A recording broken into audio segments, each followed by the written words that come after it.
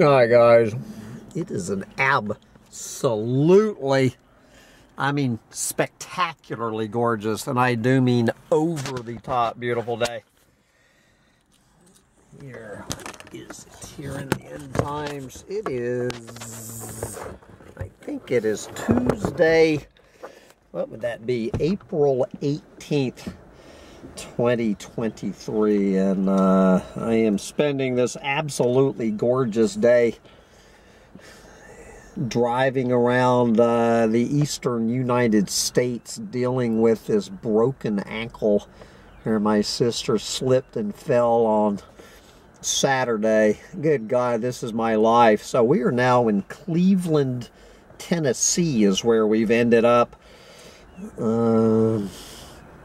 So anyway, while I'm waiting for the latest diagnosis, what can we talk about it? We're going to do a review of this, I guess you call this thing a movie last night. So, you know, with my invalid sister sitting in the Airbnb, we turn on Netflix and decide to watch the #1 rated movie on Netflix, I guess, today. Is some thing called, I guess, a romantic comedy, as they call it. Oh shit, I'm forgetting the name of it. I think it's You People.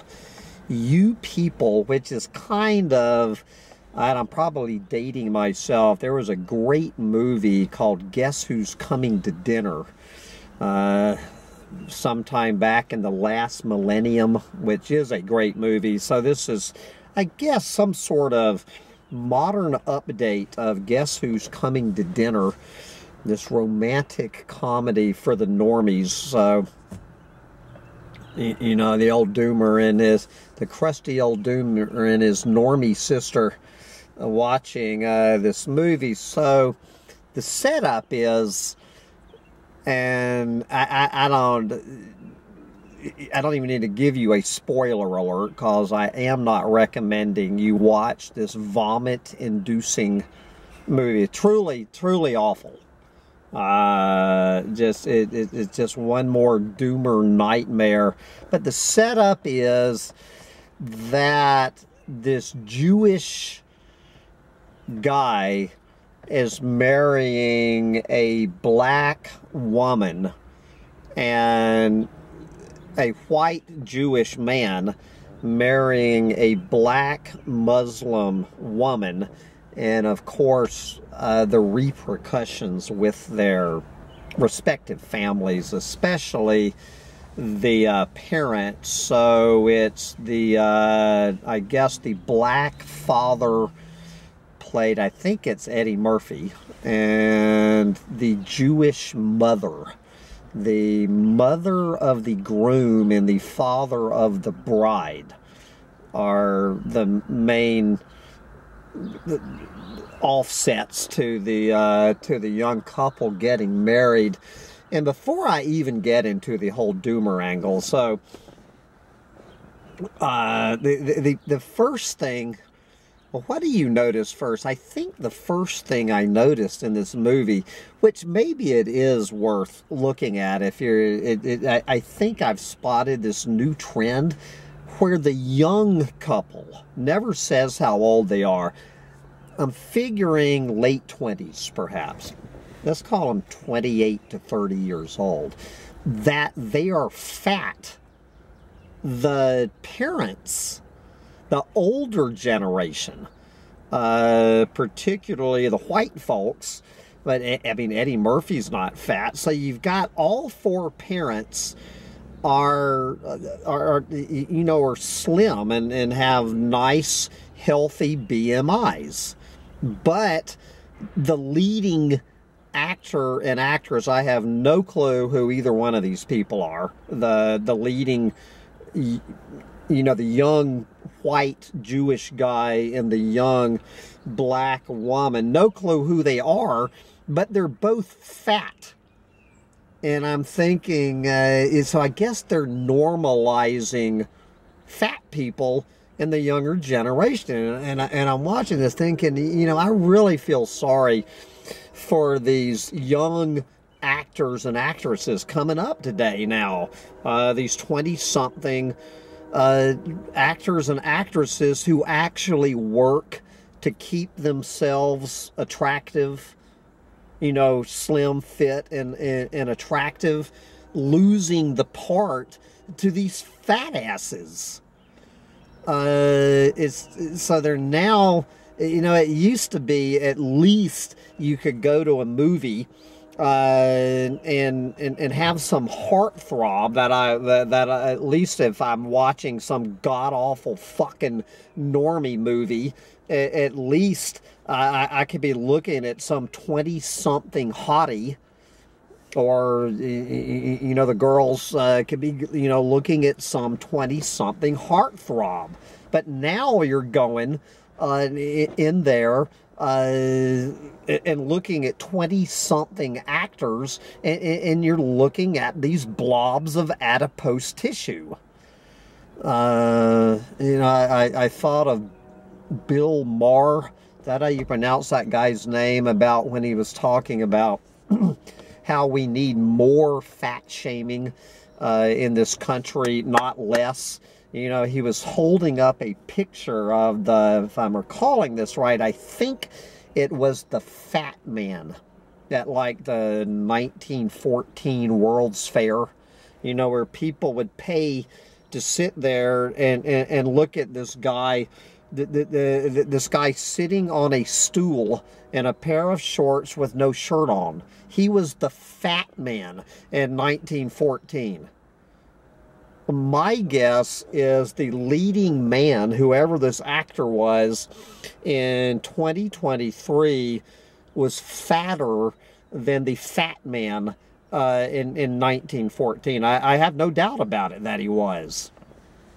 And I was reading this goddamn article in the New York Times yesterday about fat shaming, how I guess in New York City that fat shaming is literally going to be made illegal, that you can have people arrested for fat shaming you. Good fucking God, you know, I'm down here in Redneck Ridge we went in.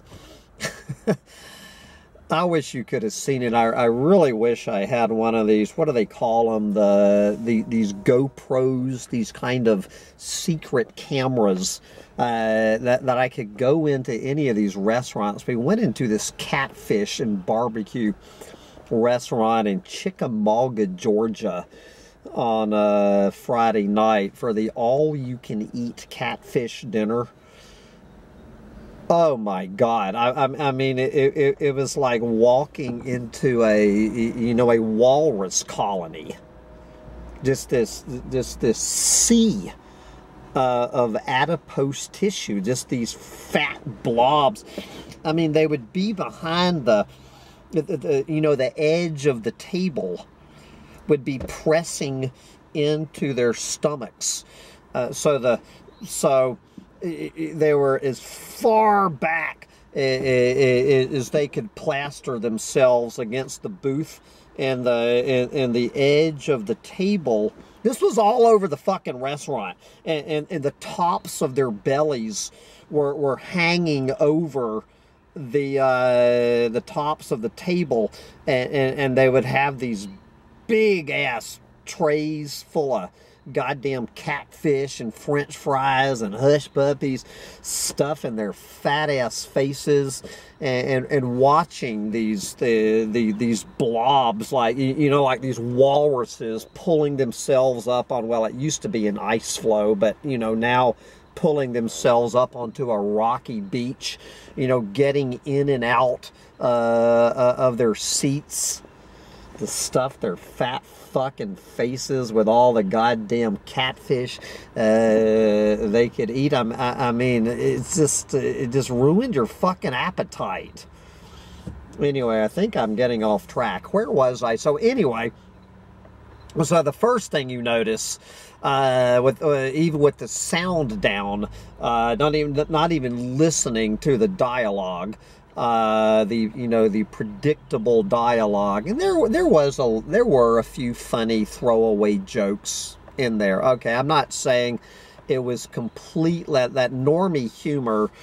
A little bit of it's funny. I mean, there were a few chuckles in there, but generally speaking, you can imagine what I endured. What was this? For an hour and 48 minutes, I sat there and endured this insult to my intelligence.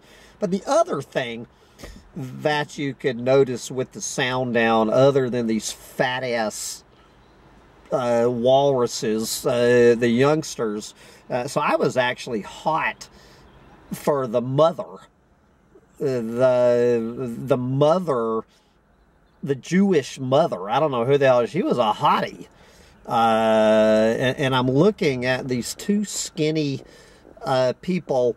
I don't know, I guess in their 50s, the man, the mother and the father, with BMIs of probably 21, maybe, with this fat pig of a son.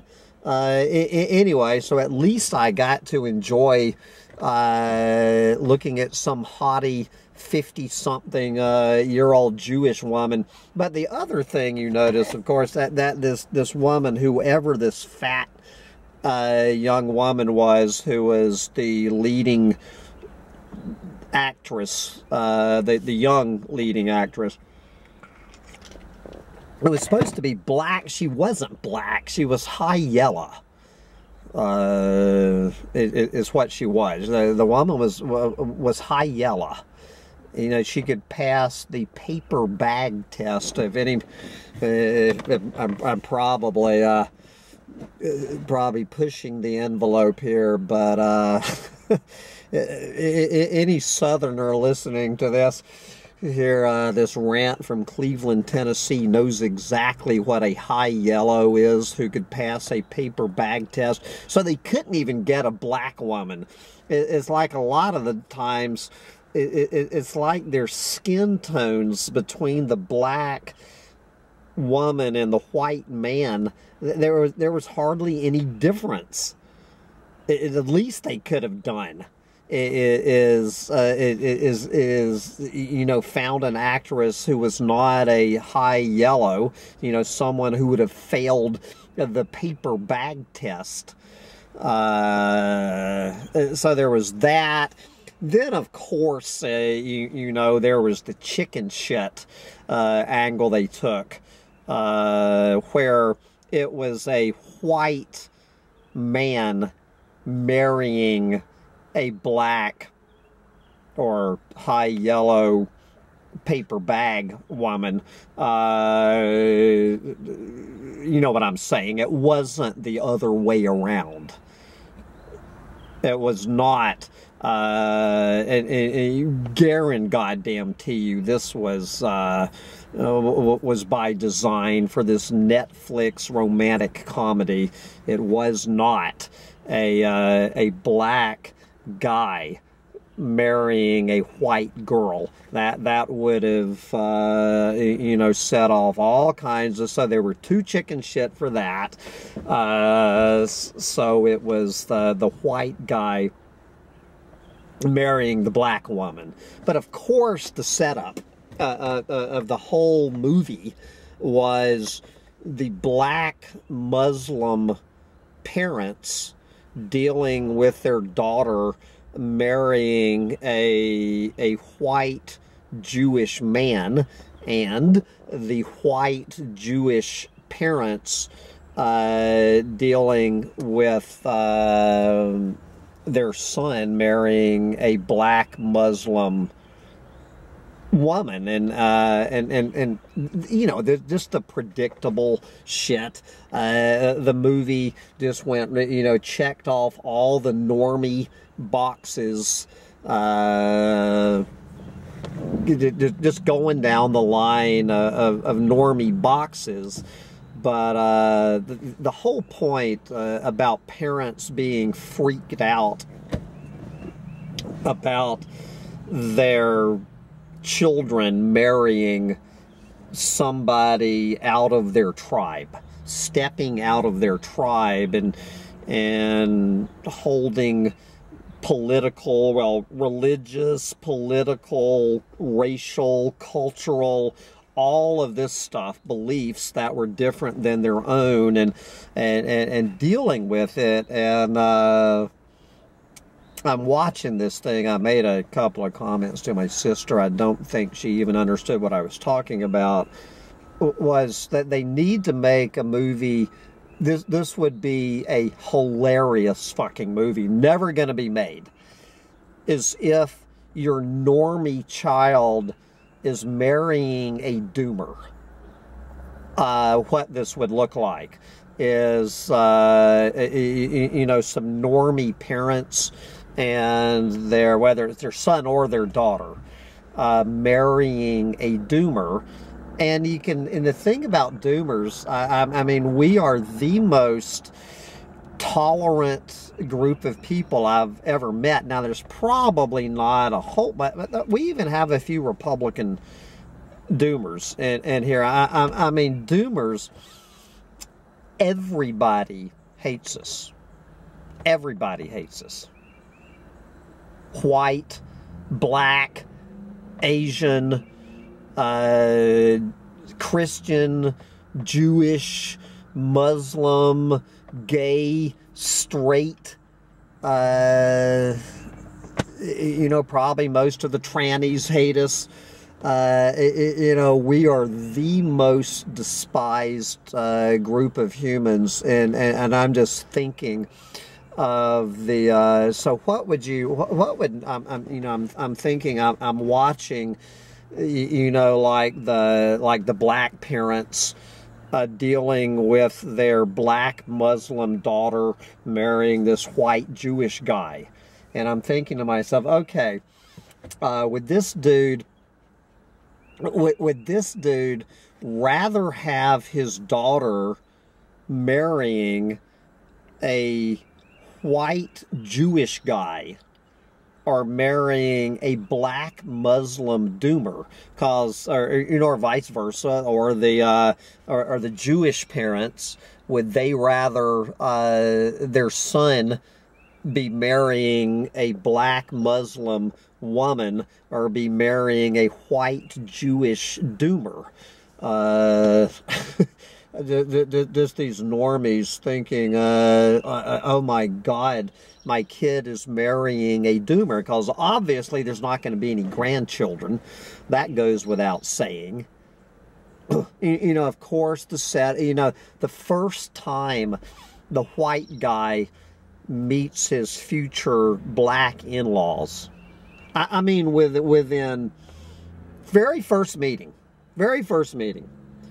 within 90 seconds, they're talking about the grandchildren. You know, he's talking about the kids they're going to have. So anybody's kids, you know, anybody marrying a doomer, they know that they're not going to get grandchildren out of the deal. That's a fucking given.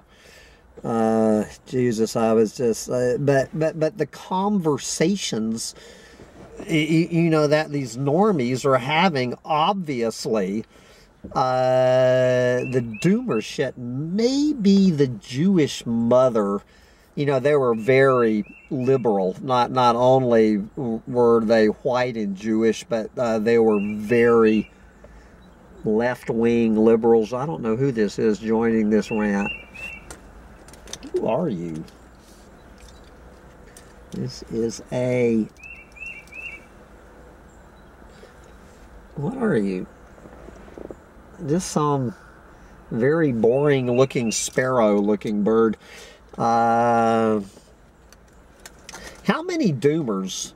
Well, we had Woody Harrelson in 2012, and whoever the chick was, and Don't Look Up, that doomer chick. How many doomers in movie history have we had? So we need Netflix. Well, they ran Don't Look Up, so you got to give. I think was Don't Look Up on Netflix. I'm pretty sure it was. You got to give Netflix some credit for Don't Look Up, but I have never seen. But anyway, you people.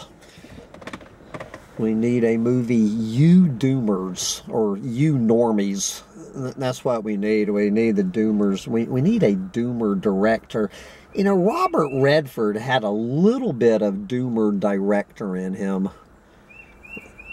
We need to make a movie, You Normies. Oh, God. I am in Cleveland, Tennessee, guys. Cleveland, Tennessee. There was just a, the billboards. I could do a whole route. We just passed a, what did it say? True Christians love their enemies, even Democrats. True Christians love their enemies, even Democrats. You know, I honestly don't know if a or is it Jesus? Jesus loves everyone, even Democrats. Anyway, true Christians love their enemies. Jesus loves everyone, even Democrats. And you can imagine the pro-life billboards all over the state of Tennessee. I will have to get some of these, but we're going to go to the Old Fort restaurant. After this, I really wish, guys, I could sneak this camera into the Old Fort restaurant, and I'm going to take a wild guess how many skinny people are going to be in the Old Fort restaurant in Cleveland, Tennessee, and an even wilder guess how many black folks are going to be eating at the Old Fort. How many skinny black people are going to be eating at the Old Fort restaurant in Cleveland, Tennessee? The Old Fort restaurant. Why would anyone name their restaurant the Old Fort? I mean, you're setting yourself up. Oh, well, let me go check on my my crippled, skinny, white liberal sister. Yes, little dog, are you, yes, are you stuck or what? We gotta go check on your Aunt Mary. You want something from the Old Fart restaurant? Anyway, get out there and enjoy your biscuits and gravy while you still can, and do not watch You People on Netflix. Fucking normies. They just don't fucking get it. Bye, guys.